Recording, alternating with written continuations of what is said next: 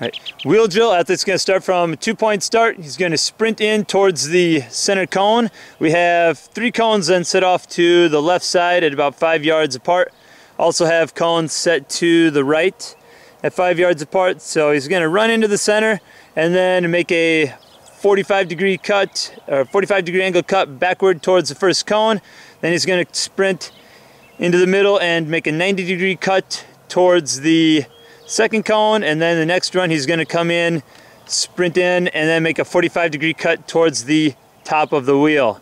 When he finishes that side, we'll do a straight through sprint, then he comes back and repeats the wheel drill going to the cones on the other side.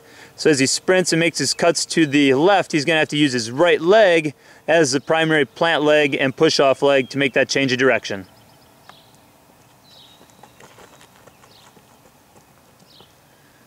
He's going to sprint into the middle, make a sharp cut, plant off that right leg, plant off the outside leg, and then sharp sprint to the outside.